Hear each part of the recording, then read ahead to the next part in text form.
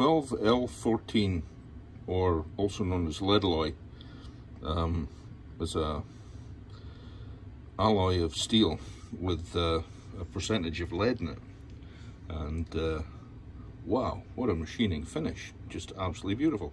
I'm going to try it with a bit of high-speed steel and we'll see how that goes.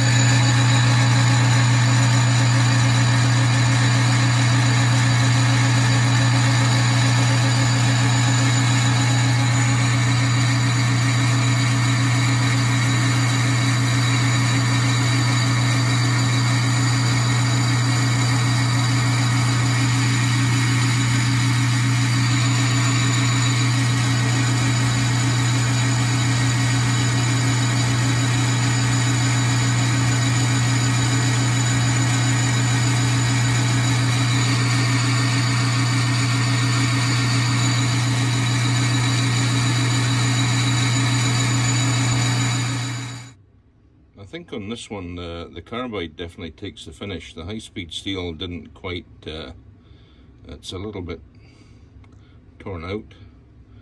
Not quite as nice as I was hoping, but we'll see what the story is. I'll try, I'm going to try a different cutter on this, tidy this up. I'm just playing with this, literally, just to find out what Leadloy does, what this combination of steel does, and how machinable it is. Just so I can play around with it at some point. Right, you can see where the 5 thou cut went to a 10 thou cut. It's kind of interesting. 5 thou looking pretty nice. 10 thou okay, but so just a little bit rougher. So with the very sharp carbide bit here. Does a pretty nice job on aluminum anyway, and not too bad a job on this. But I'll try a different carbide cutter, see what comes of that, and I'll add this to the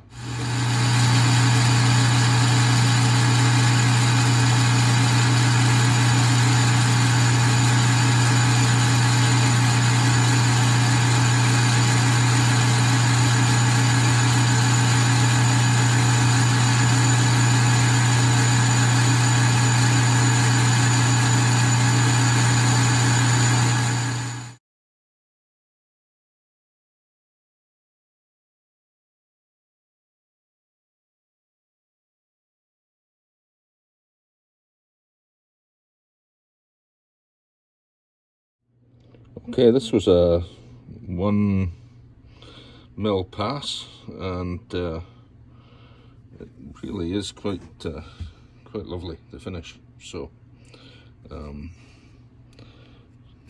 nice, very nice. Pleased with that. Well, the things you learn, that's what it's all about. So, if there's anything else comes up, I'll add it to this video and we'll see what happens. But I think that's probably about it for this one.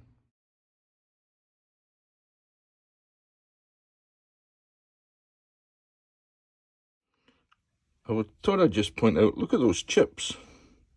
Look at the curl on them.